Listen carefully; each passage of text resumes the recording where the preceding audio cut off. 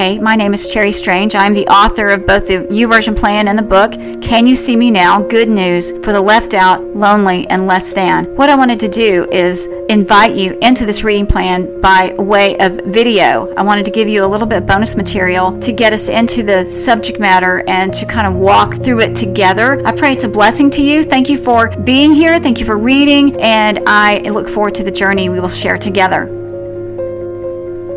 If you have ever felt left out of the group, unwelcomed, or alone in a crowd, you just found your tribe.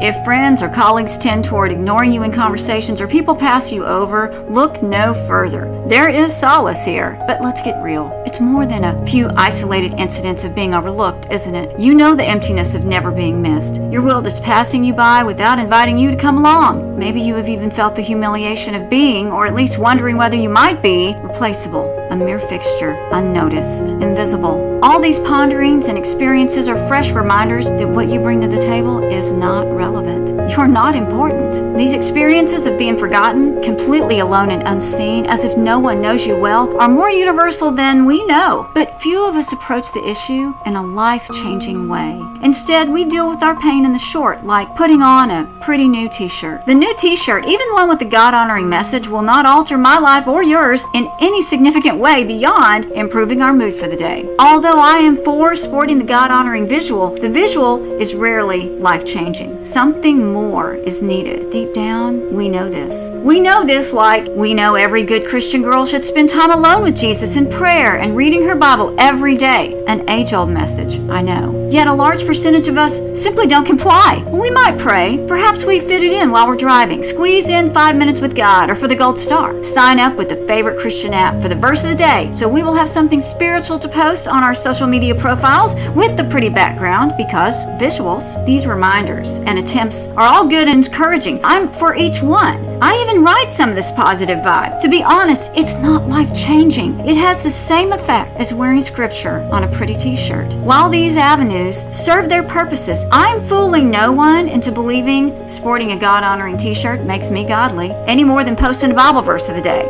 Wearing a t-shirt is not transformational. It's simply cute. And this, my friend, is why you are here. You are looking for more than a God vibe aesthetic to remedy the hurt within. I know, because it's where I found myself on a similar day. I too recognized my need for a remedy. Cute t-shirts were no longer fooling anyone, especially my new husband. I understood early in my married life the handsome man sharing the toothpaste believed he married a good Christian girl. My shortcomings in this arena sent me further into the deep recesses of the sidelines. Here I sat in all my inconsistency with the Lord, trying to hide my issues under God-honoring t-shirts and cuteness in front of the Bible major pastor I married. My efforts were as effective as you can imagine. Cunning shenanigans fooled no one. My t-shirt cover-up was a farce. In all the cuteness I could muster, I took my inconsistent self on a quest to find a solution, which landed me at our Christian bookstore.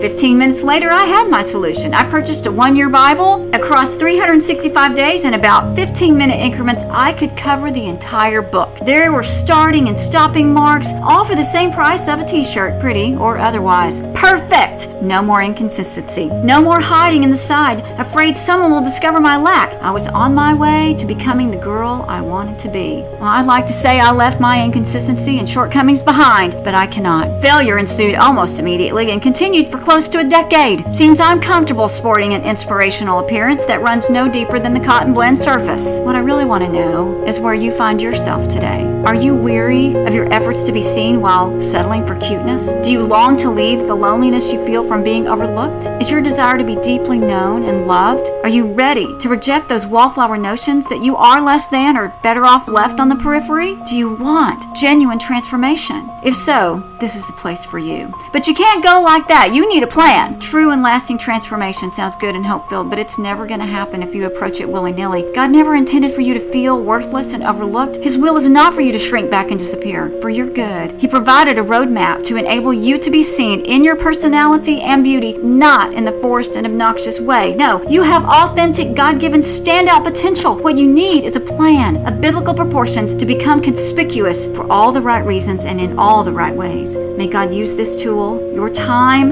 and His Word to take you on a journey from this day forward in which you will soon declare with your life, I am no longer invisible.